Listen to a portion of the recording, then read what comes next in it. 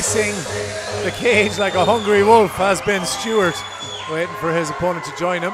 The irony of the hungry wolf versus the leopard print. Easy, Tiger.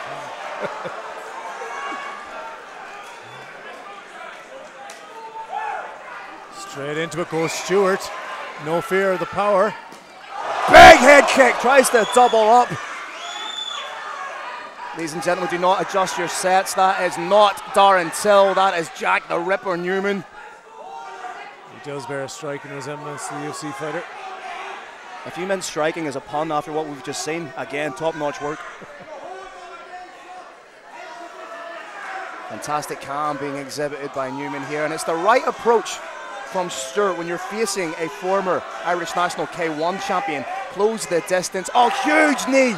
That hurt. You can tell that hurt, Oren. It definitely hurt. You can see by the reaction. And now it looks like Newman is at the range he wants. He's so relaxed. Whereas Stewart is trying to set a kind of a relentless, frantic pace to stop him settling in, but I think it's happened all the same. This is already the longest fight in the young MMA career of Jack the Ripper. And he's almost nonchalant in the way he approaches it. You can tell this is a man with a fantastic combat sports pedigree. So comfortable. Nice work from Stewart. Needs the punch though. Oh, beautiful shot to the body. I think he may have hurt him with that one. I think he did 100%, and you can tell he knows it from the smile. Bad leg kick on the way in. The damage is starting to accumulate. You almost saw a shake of the head there from Stewart, a slight tell of frustration. What do I have to do? And I think the answer is he needs to close the distance. Yep, 100%. A smile from the Ripper as he rips a leg kick followed by an uppercut. It just grazes past. Say a leopard never changes its spots, but this leopard knows where to land his shots. Confidence growing by the moment for Newman. He waves a finger there saying, no, I do the leg kicks in this cage. And if not for the size of the gloves here, Mark, you would think you're looking at a professional fight. Absolutely. Tremendous skill inside the cage. Now this is more of what Stewart needs to do. Yeah, very smart. Stay on him. Stay inside that striking range. Let's see who has the better clinch. He cannot allow, sorry Mark, he cannot allow Newman to establish his range and settle into that range. He needs to put something in his face. It doesn't have to be clean. It can be a little frantic. It can be a little messy. He needs to do something to disrupt the rhythm that Jack has established. I really like the charisma he's showing in the cage, smiling at his opponent. Oh, low and high. Looks at the feet, strikes to the head. A classic setup. Nice right hand. I rocked him a little there.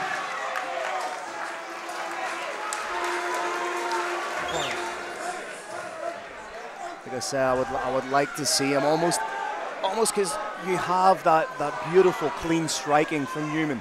Disrupt that, make it ugly, make it dirty, get in his face. A little bit of dirty boxing. Yeah, make it as far from a K1 fight as he can. Great point. That's so much more eloquent than I could have said.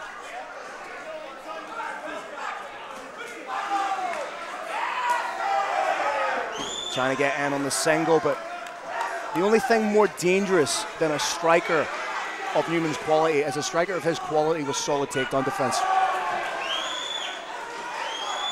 He's doing what you asked, Phil. He's making it look messy as Stewart. And Newman's reacting well. I'm surprised Newman went in there. If I was in his position, I would have stood up, stood off, continued the fight where I was having the most advantage.